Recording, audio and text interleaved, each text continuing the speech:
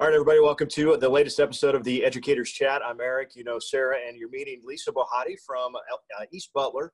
And Lisa, we've had a lot of these throughout the late spring semester. A lot of things about school have changed dramatically. They've changed dramatically from before we even started these chats to going through these chats.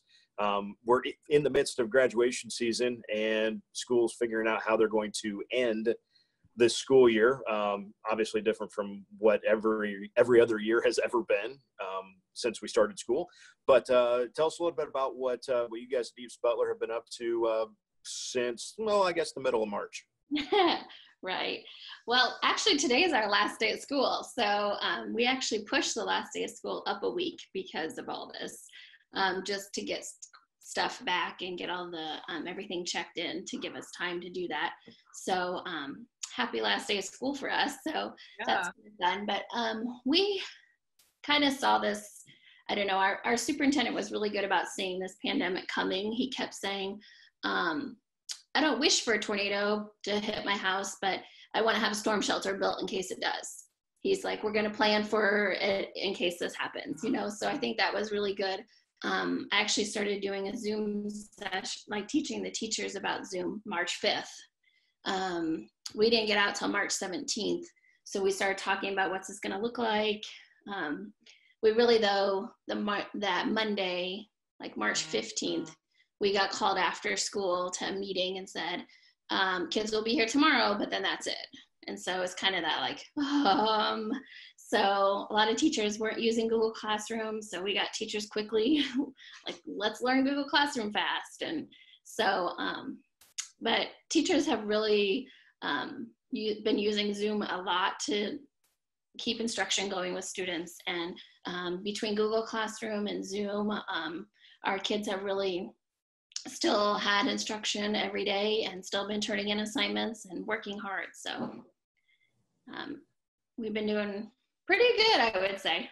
Yeah, and exciting. It's the last day. Congratulations on making it through online school. Yeah, Great. Yeah, done.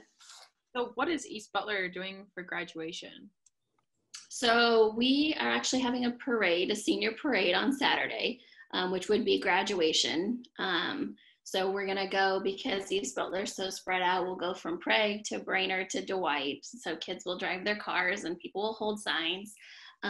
So that's kind of on graduation day, we decided to do something special for seniors.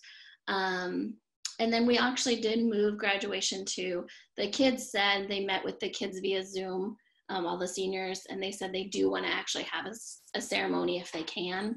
And so they, like July 25th, the end of July, we're going to have a ceremony.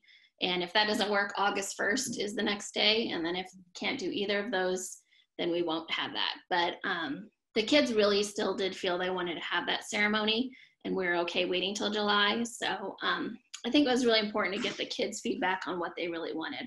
So that's our plan right now. So. What's Lisa, what is something that has come from all of this change of school? Has there been any part of it that you felt kind of comfortable with? Well, I was hired, this is my first year there, and I was hired to be a K-12 tech integration specialist. And they never had that position before at East Butler. And so I've had many people say, oh, I'm so glad you're here, because without you, I don't know what we do, you know? So it did really make them understand my job. And we had one teacher that went into the superintendent and said, you know, I've been wanting to learn Google Classroom for the last 3 or 4 years, but it only took me a pandemic to learn it. So I think we really have had a lot of teachers take on that, like, okay, I'm going to figure this out. And, you know, like, oh, I should do that, or I should learn that. All those years you think, oh, I should. Well, this made you do it. So if anything, I know our teachers are more comfortable using the tech tools and ways to engage students through technology. So I said that's probably been the biggest benefit of it, if there's a benefit to e-learning. No, that definitely makes sense.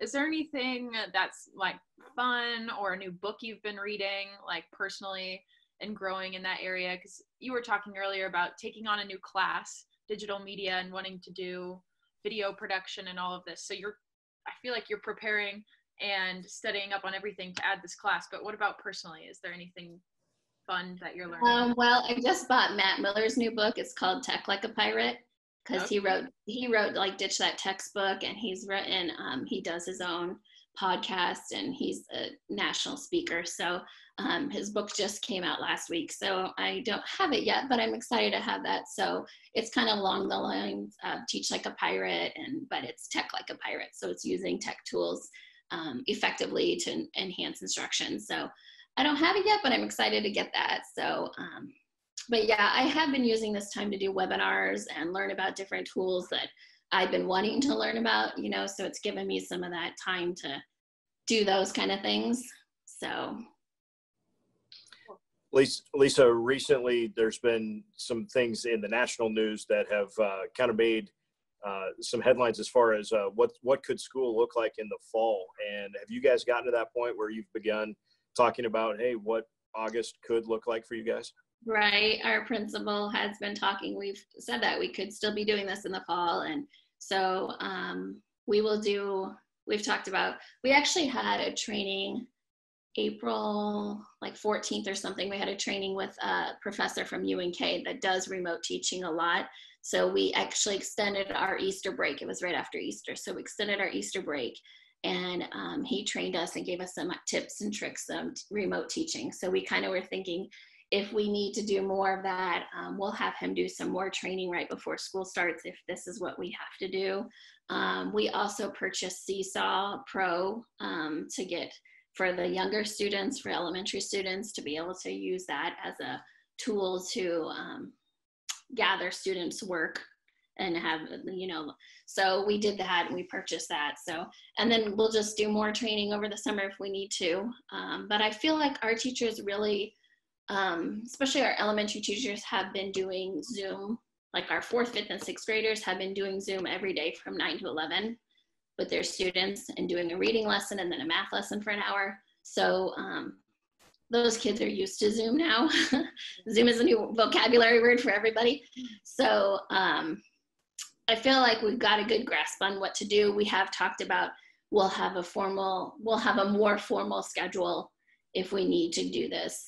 And, like we've seen other schools and what they've done. So we've talked about what we can do better and what we'll have to change.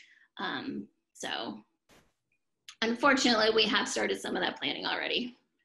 So fingers crossed we don't have to go there. Right. Just in case.